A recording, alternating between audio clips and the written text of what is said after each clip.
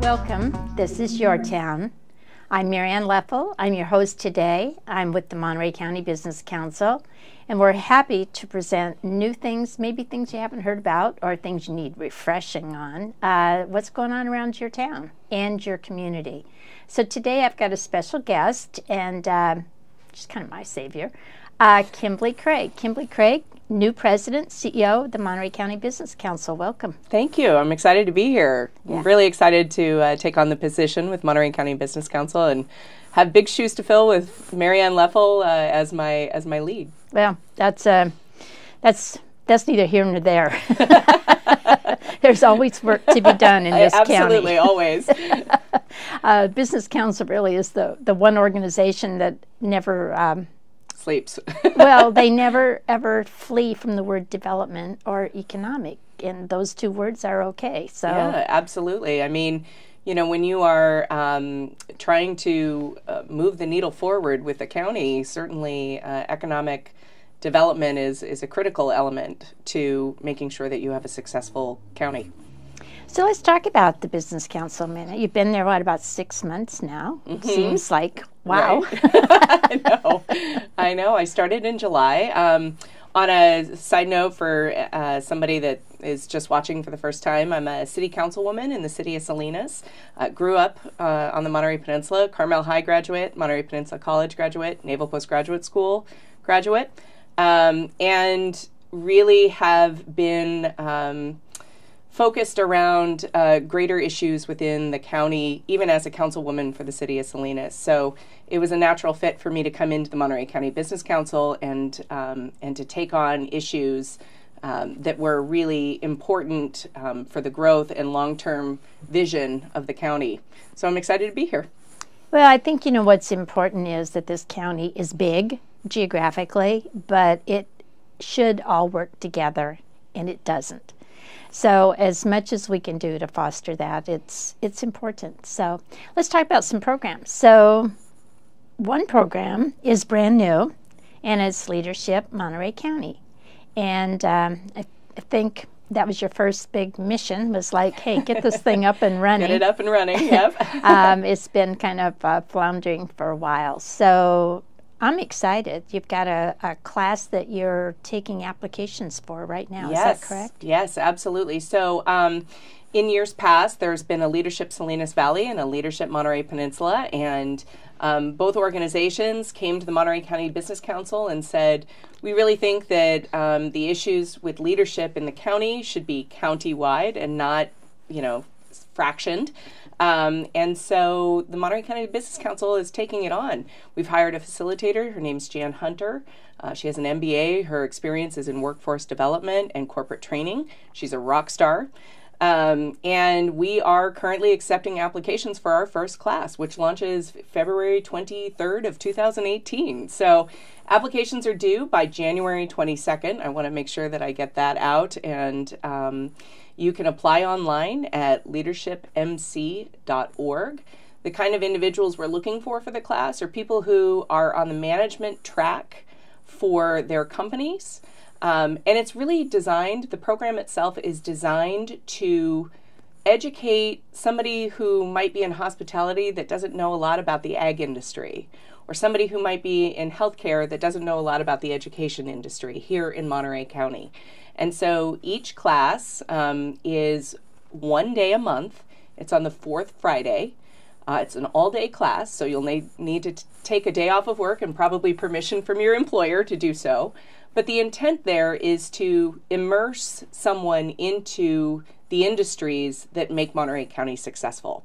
So we have an agricultural day, we have a hospitality day, we have a South County day, because I think really there are a lot of things that are going on in both North and South County that kind of get overlooked.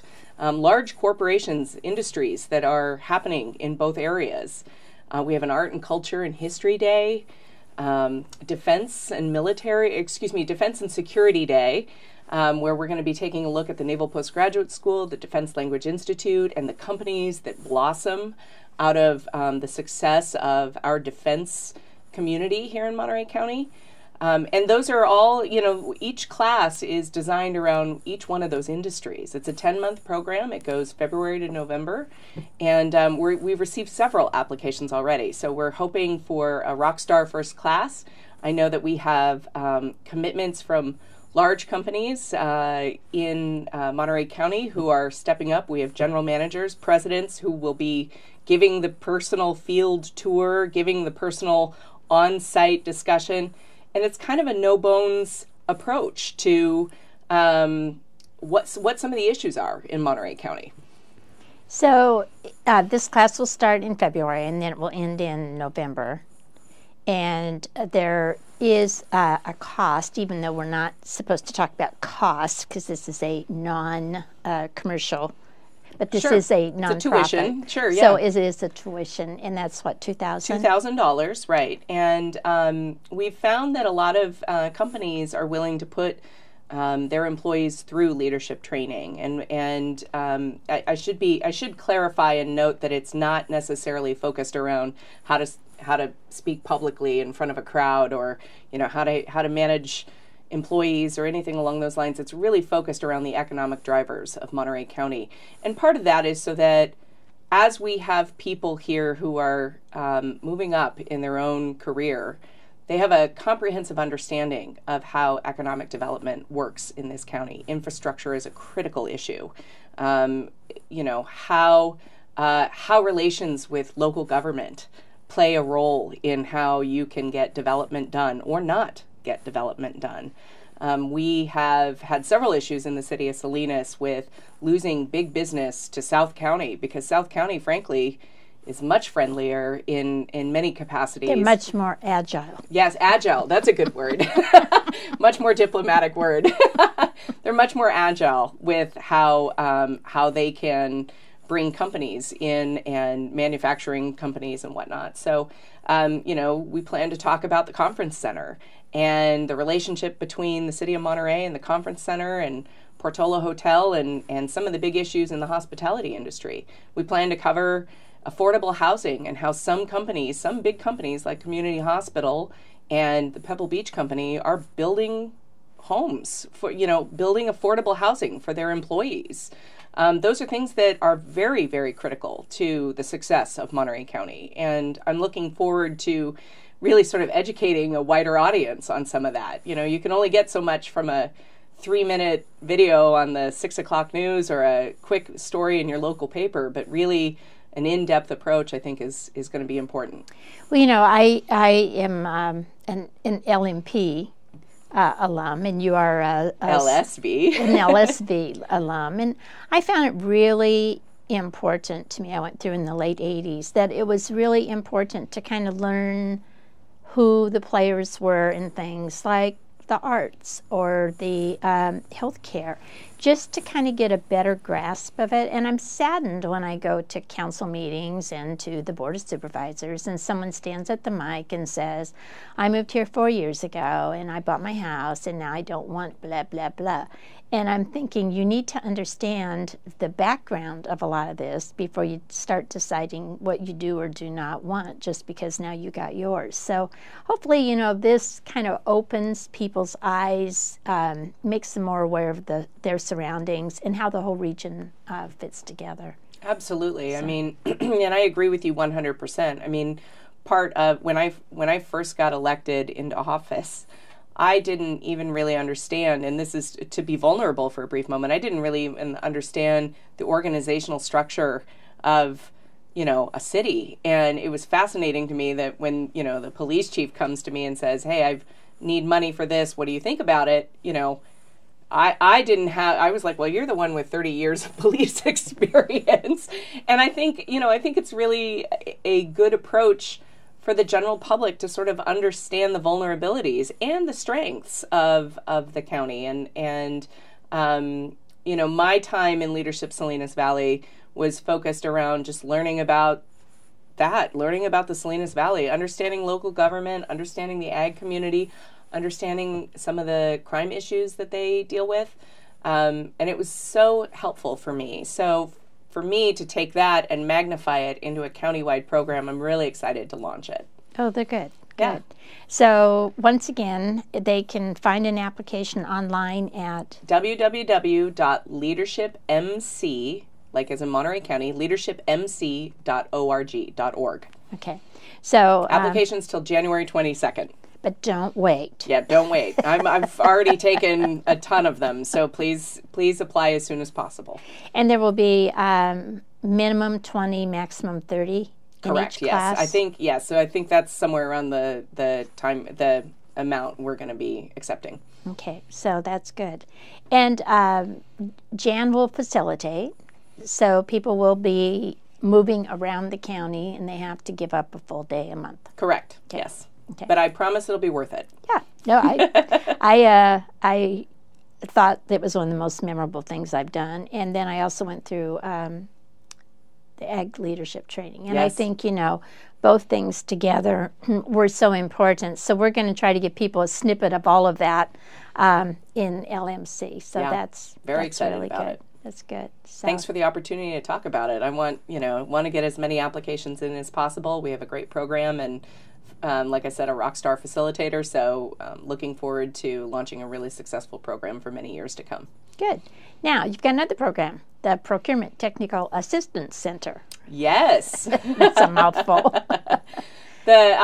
So we call it PTAC, which is, I'm not a big fan of acronyms, but PTAC seems to be what rolls off the tongue most easily. The Procurement Technical Assistance Center is a program, federally funded program that Monterey County Business Council hosts. And it's a fantastic program, very, well known in some industries and not very well known in others. But it's basically a federally funded program to help businesses here procure government contracts. And that can be local, state, or federal contracting. And we've had some tremendous success stories out of the Monterey County Business Council and the PTAC's programming here in Marina. So it's been a really exciting program. I think we had nearly $9 million, if I'm not mistaken. Do you remember offhand? I'm not very good without a number sheet in front of me, but I think it was $9 million acquired in the last quarter. Yeah, the last quarter of a local company who had acquired a federal contract. It's been a very successful program that we have launched. No, I think it's good, and I think the number is approaching $300 million total. Since the since inception. they began. So $300 million in government contracts acquired by Monterey County, and it's 16 counties. We have like a large footprint within California in terms of how we can assist outlying counties, but we're centered in Monterey County. It's an asset to local businesses here, and we're really trying to get the word out so that people know that government contracts can be really complicated and challenging. I mean, as a small business owner, I went after two of them. One was for the Highway Patrol, and the other one was for a city up in Northern California, and promptly got disqualified for both of them just because a small technicality can do that. And they're comprehensive applications, and particularly if you offer a service even for something as simple as marketing to construction, disaster cleanup. I mean, that's been one that has really sort of taken off without capitalizing on some of the devastation in Northern and Southern California. There's a real need for construction companies and disaster cleanup in the state of California, and those contracts go out to bid. And if you have the capability of assisting and managing those, you have to know how to fill out those government contracts. And I think it's really important to note that the procurement staff will not write a request for you. They will not fill out the application for you, but they will look it over before you submit it.